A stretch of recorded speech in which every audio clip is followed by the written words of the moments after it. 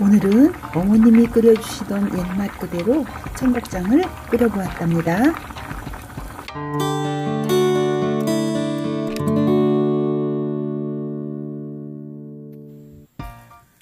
집에서 띄워 냉동 보관해 두었던 것을 꺼내었고요.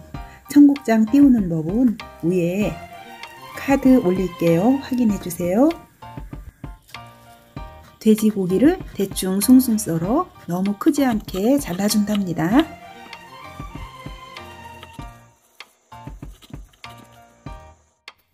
작년에 심은 고추가 겨울을 나고 봄이 되었는데도 아직 열리는 걸 보면 고추는 한 해살이가 아니고 다년생인 듯 합니다.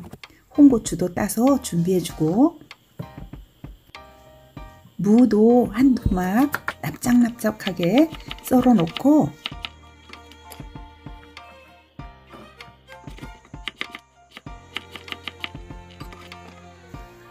양파도 반 개 썰어줍니다.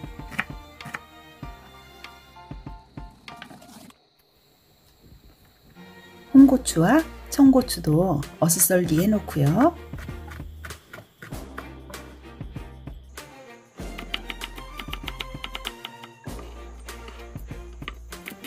대파도 한 대 썰어줍니다.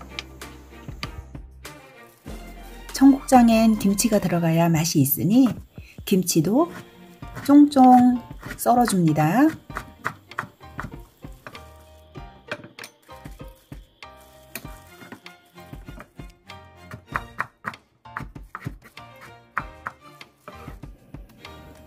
조금 넉넉한 냄비에 돼지고기 살짝 익히고 김치 넣어 함께 달달 볶아줍니다.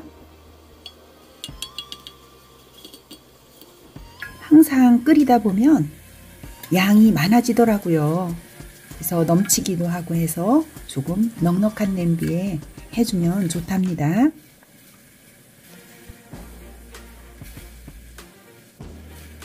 돼지고기와 김치가 볶아지면 무와 양파 썰어 놓은 것을 넣어주고 육수를 넣어준답니다.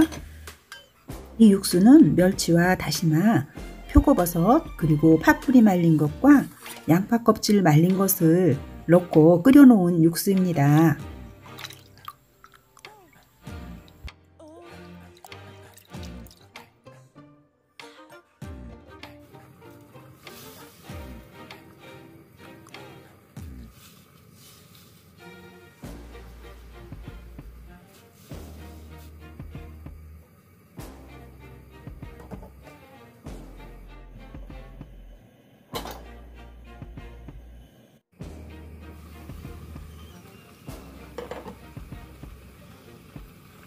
아직 청국장은 들어가지 않았지만 냄새가 아주 좋은데요.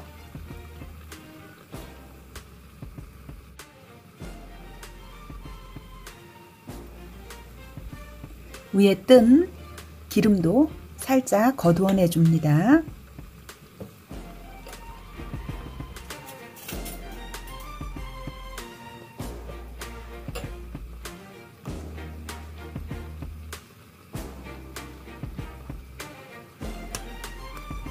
집에서 담근 된장 한 큰술을 넣고 풀어주고,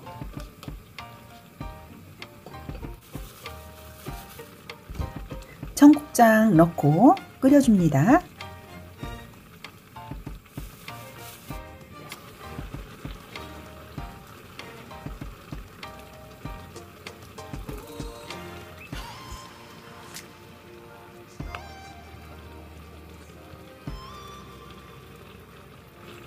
고춧가루도 한 큰술 넣어주고 마늘도 한 큰술 넣어줍니다.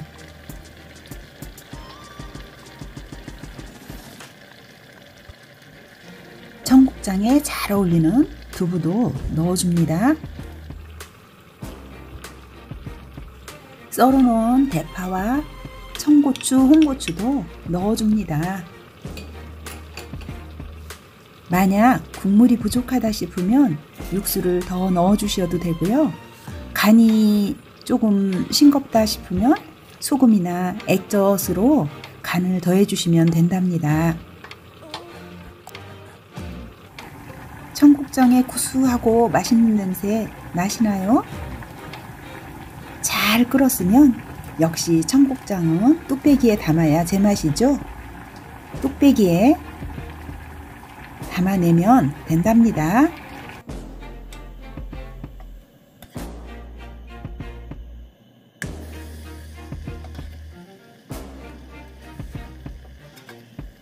오늘은 언제 먹어도 질리지 않고 구수한 청국장을 끓여보았답니다. 모두들 코로나로 힘든 시기를 보내고 있지만 뭐니 해도 건강이 최고죠. 모두들 건강하세요. 시청해 주셔서 감사합니다.